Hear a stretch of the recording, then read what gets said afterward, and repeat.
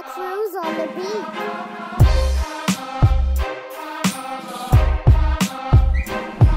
And today you're gonna learn the corkscrew go down. Let's go into it.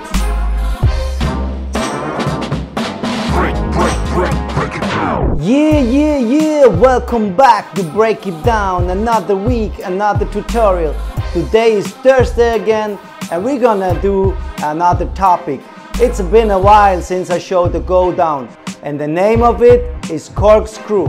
The name corkscrew is coming because when you have a bottle and the cork, you're gonna take it out. So you go down and you twist it out.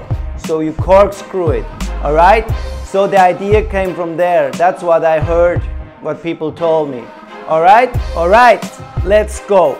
Usually you can use a wall. The wall is there, so you know where to place your foot in the back, and then you grab on the wall and let yourself fall to the hook. Don't bang the knee, but you will be here on the tip of the toe. All right, so let's do it again.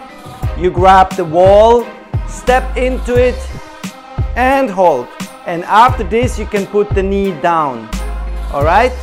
But later on, when you will be faster, you will have a rebound. So people call that the cork.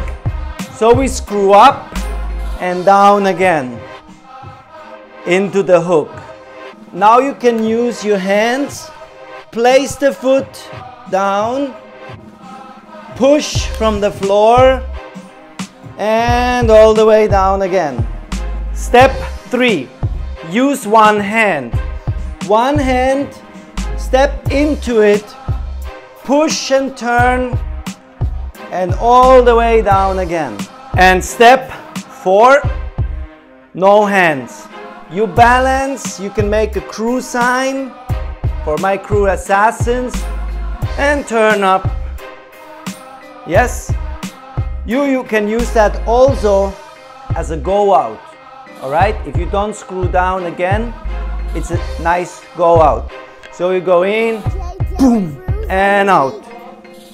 All right, or what you're gonna do is you go in, bam, and screw down. Okay, and that's it. That's today's tutorial. I hope you like it. Keep practicing and see you next week.